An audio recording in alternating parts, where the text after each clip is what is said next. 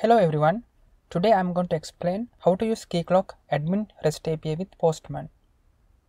Let's learn what is Admin REST API, which is a REST API exposed by Keycloak for end users so they can execute certain operations like create, delete or update users, client or many other resources such as roles, groups and role mappers.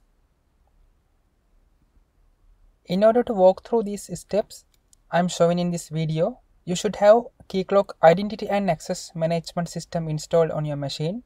In addition to the Keycloak server, there should be a client to invoke these REST endpoints provided by Keycloak. For that purpose, I am using Postman. Therefore, you should have Postman or a similar HTTP client application installed on your machine. Here are the steps you need to follow in order to successfully invoke a Keycloak provided REST endpoint. As the first step, you should send a token request to the Keycloak server and get a valid token. This step is mandatory because only authenticated and authorized clients can invoke these REST endpoints. As the second step, you can call the required REST endpoint. The access token retrieved in the first step should be added as a bearer token into the authorization header. And these are the endpoints that I am going to use in this demonstration. First URL is used to fetch the access token. Second URL belongs to an endpoint exposed by Keycloak, which can be used to list all users of a particular realm. That's all with theory. Let's do the demonstration. As the first step, I am going to generate the access token. For that, I need to create a client application in Keycloak. Now I am in the Keycloak admin console. Here I visit the client section. Click on create client. I provide the client ID as admin REST client. Click next. Enable authentication. Once authentication is enabled, this client will be a confidential client and a client secret will be generated for this client. I disable standard flow, which is authorization code authentication flow, and direct access grant, which is user password grant type. And here I enable service accounts role type, which is similar to client credentials grant type. And I save the client. Even though I am using client credentials grant type for this demonstration, you can use any grant type suitable for your use case. Here you can see the client ID. It is admin REST client. Client secret can be taken from the credentials tab here.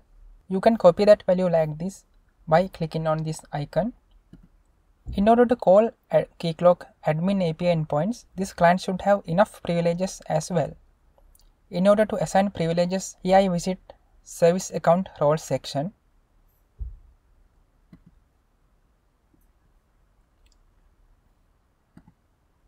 Here I click filter by client roles. Here I provide view users role since I am going to fetch all the Keycloak users from the Postman application. But you can provide any role you prefer by going through realm roles and client roles here. But you need to keep in mind to provide the minimum privileges required for your client for better application security.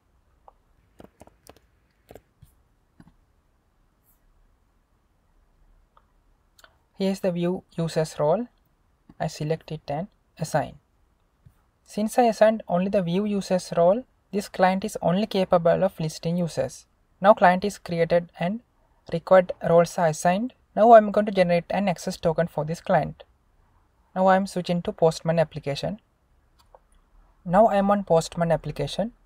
Here I have provided the token generation URL in the URL section. HTTP method is set to post.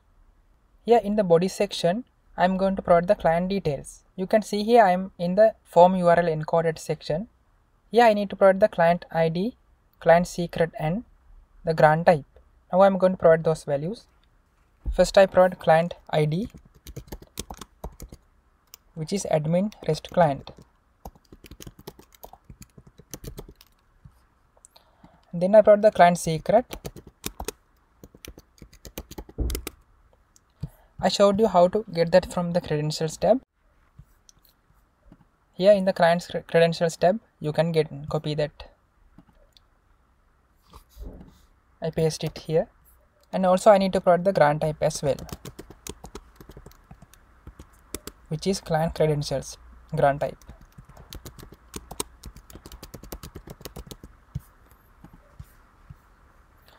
Okay, now I am going to send the request.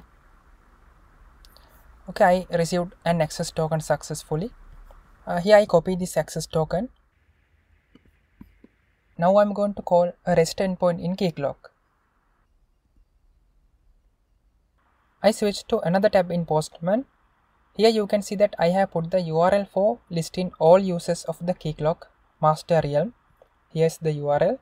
Now I visit authorization tab and paste the access token I copied as a bearer token.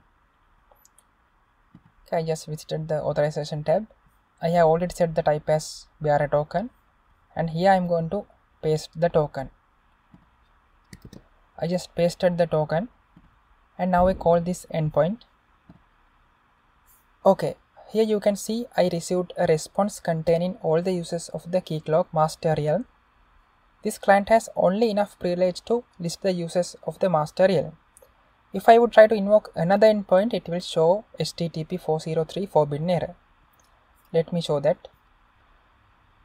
Here I change the URL to another URL. Okay, so this URL is supposed to list all the identity providers, and here I click the send request. Okay, so here I got 401 unauthorized exception because my token is already expired, and I'm going to put a valid token here again.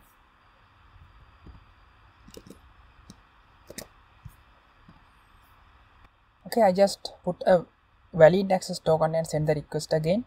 So now I got 403 access forbidden error.